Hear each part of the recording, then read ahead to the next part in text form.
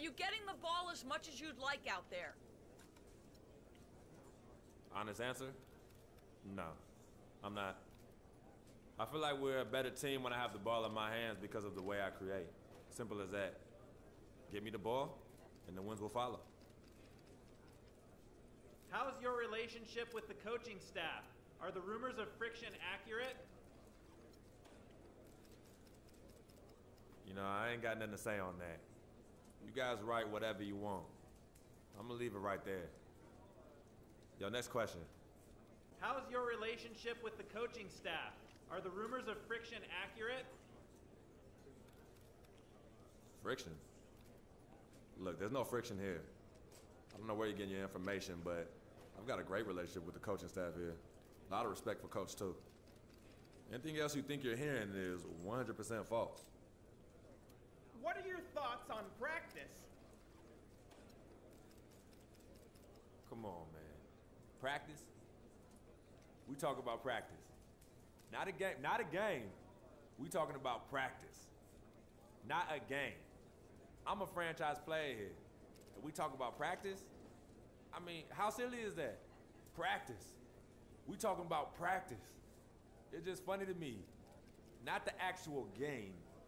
We talking about practice. Forget it, man. Hey, next question. How would you characterize the locker room right now? Is the chemistry good? Do you think of yourself as a leader in there? Man, team chemistry is not even a thing. It's just something you guys manufacture, try to explain stuff that doesn't make sense to you. It's like you're envisioning some meter somewhere tracking this that I have the ability to affect based on what I do off the court. I mean, come on. Our locker room's fine. Like it has been all season, so let's move on.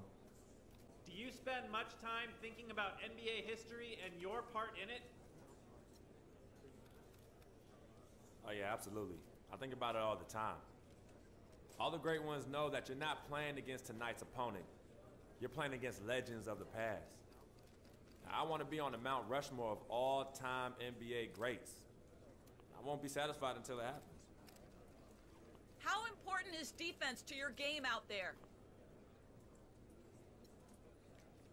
All right, check this out. I play defense by being so good on offense. All right, I repeat, I play defense by being so good on offense. Now, for real, stick with me here. When my man is chasing me all over the court, so worried about me scoring on him, that just tires him out. Makes him not even care when he's playing offense. And that, in turn, allows me to get a little rest while he takes a minute to chill and prepare to run the gauntlet again on the other end. Got that?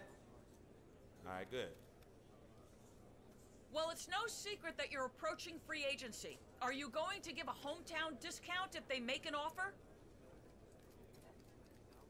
If they make an offer. Look, I don't know what games you've been watching this season, but I fully expect to have every opportunity to sign back here if that's what I feel is best for me and my family. Believe that. But we got a season to finish, so let's just move on, please.